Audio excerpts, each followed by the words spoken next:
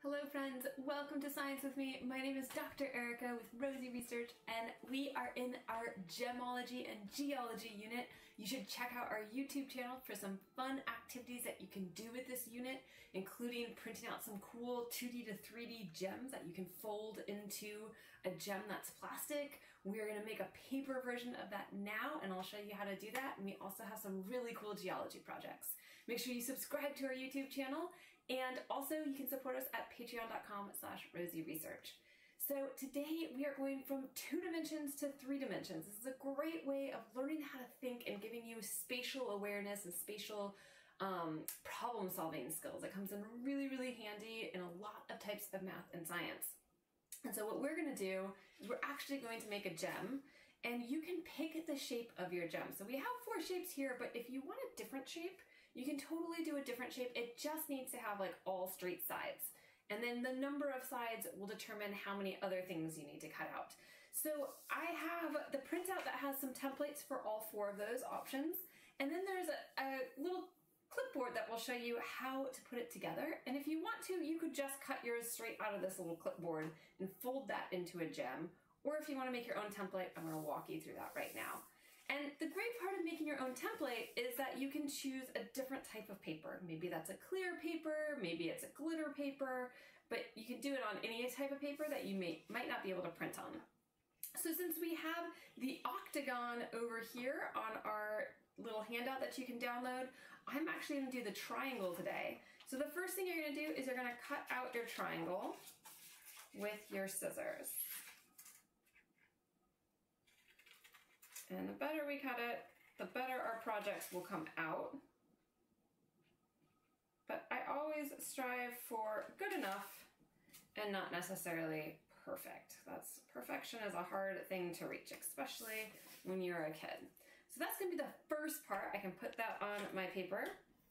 And then the next piece is you're going to make a trapezoid where the smaller part is at your triangle and the larger part is going to be towards the other triangles that make your bottom. So this is our facet. This is the top, or this is the table, sorry. This is the top of the gem. That would be like at the very tippity top. And our trapezoids are going to make that angled part, and then we'll have some other triangles that come down. So you can make your trapezoid. You can experiment with what happens if I make my trapezoid sort of more elongated or less so. And you can see how that changes what your gem looks like. And what we'll do is we'll put our trapezoid along our triangle. Now I'm going to cut my last piece out before I start folding it all together, and that's going to make the bottom point here. So this triangle is going to line up. It's going to be the same size as the larger part of your trapezoid. So you do have to, if you're making your own template, check those little items right like there. So I have these pieces, and you might be wondering, well, Dr. Erica, how does this make a gem if I just trace around this? And you would be right, it doesn't yet. So what we'll do is we're going to trace around our first triangle.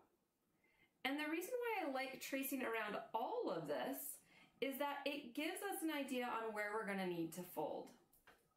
This is a little easier if you cut your stuff, if you print it on cardstock versus just regular paper. So there's my first triangle. This will be the table, the top of that gem. And now I'm going to take my trapezoid and I will line it up to the bottom of that triangle, and I will trace around this as well, keeping it in place as best that I can. And we'll cut this out. If you're really worried about the lines, you can do it in pencil that you could erase. You can also fold this towards the inside so you can't see it. I'm going to take this trapezoid and I'm now going to move it to my other pieces, or my other sides of my triangle. So now I'm going to go here, like this. Let's see. There we go. And you'll notice that they don't quite meet up, which is good, because I'm going to cut this out and they'll fold to create sort of a beveled angle in my gem. Now, if I wanted, I could make this a little steeper like that, and that would sort of make it bend and the table be taller. So these are some things that you can change if you would like to. And here I'm going to trace this one in right here. You do just want to make sure that if you do change your trapezoid, you change it on your template and then trace it around your new changed trapezoid, so it's all the same for all of them. All right, so now I have these pieces which are going to make up the side parts of the gem, and I'll take my triangle, which is going to make that base of my gem, and this one, oops, I'm actually realizing, well, we could fold it together like this for just 3.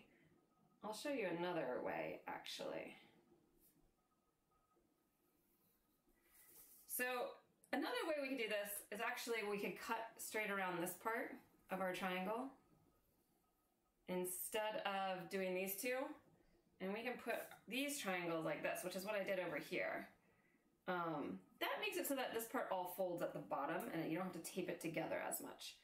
You decide what you would like to do. It will all still work the same for you. And when you do these bottom triangles, you do need to make sure you use the same number as sides on your table. So I have 3 sides on my table, which is a triangle, and I'm going to do 3 of these together. And then on top of each of these triangles, if you want it to fold kind of really nicely, we'll put these guys here, like this.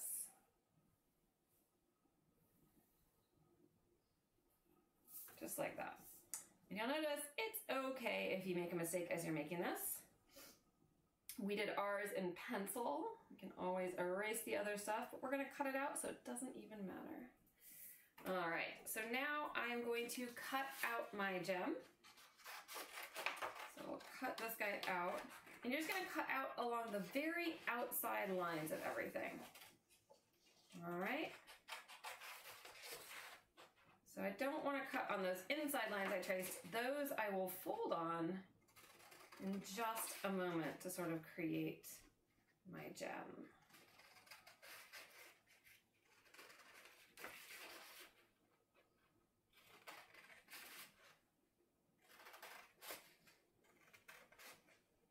Like this.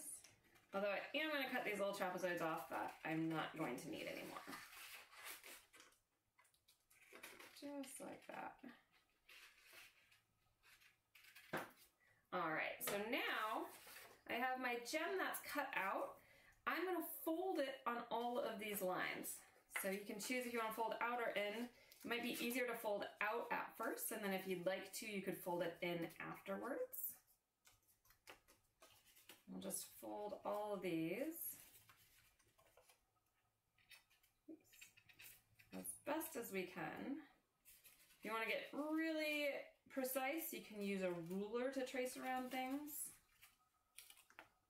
All right, so now I'm going to fold this together. I'll need a piece of tape here where this guy comes, and I'll need some tape up here where those facets meet that table. And that's all that I need for tape. So that's kind of a nice thing about doing it where it's all one piece like that. So we'll take our clear tape. I think I'll maybe go inside out. So I could flip this all the other direction and then you won't see any of my pencil marks. Which is like a clever way to hide the fact that this is like a do-it-yourself thing. If you want, you could also use something like your hot glue gun. So we'll just put a little piece, this might be a little too long. I'm gonna put a little piece on the inside, right here. And I'm first going to bring these two sides together and then tape over that really nicely. Just like that. That's gonna be my first piece. That'll be hard to get to later. Ooh, my tape is not wanting to stick to this paper. There we go, we'll press it down really nicely. And then I'm going to add some pieces of tape here or some sort of glue.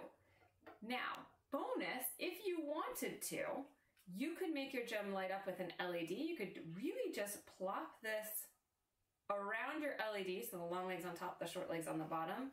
You could just plop it inside as a fun little thing. It'll last for probably about a day if you do that. which will be fun. So we could just plop that inside, no circuitry necessary. Just put the long leg on the top of the battery and the short leg on the bottom of the battery. And that will make your LED light up. If it doesn't, just flip it around, because LEDs are one-way streets and you might have the long leg on the bottom of the battery. All right, so we will open this up just ever so slightly. The last one's always the hardest one to close because you don't have sort of that nice ability to get in there and press. But what you can do is you can take something long and skinny like a pencil sometimes, and you can try to get that under there to press down, or you can just press really gently. Now we have this fun little gem. We add that LED, which adds another great little element to our gems. We are making some hot glue gems, and we'll make another plastic gem that we learn how to program in Tinkercad code blocks and fold up, and those both have LEDs in them, so maybe this is just an LED gem week. But this is sort of a fun little project. You can cut out the other types and see what they look like.